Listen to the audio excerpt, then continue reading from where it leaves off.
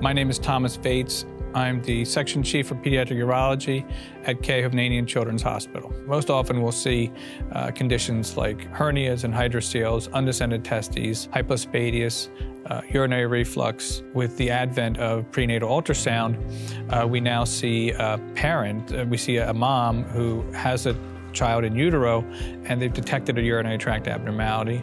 And so we'll actually see that parent in the office and provide a bridge between the prenatal and the postnatal. My personal care philosophy is I try to treat every patient as if I would want my own family member to be treated, bottom line. And that sometimes means taking extra time. That sometimes means going through the chart and finding out if somebody had a procedure or what, had a reaction to a medication, whatever, but knowing the patient. And sometimes that means putting in a lot of work ahead of time or putting in a lot of work after the time. But I try to treat everybody as I would want my own family member to be treated. I remember when I was in high school, my mother was quite ill, and seeing how she was treated in the hospital and saying to myself that if I ever get a chance, if I decide to go into medicine, that I know how I want to treat people with dignity, respect, and grace. If somebody comes to me, I know I'm going to give them my best effort, and I think that they're going to say, this guy is a good-hearted, reasonable guy who is doing his best for my child.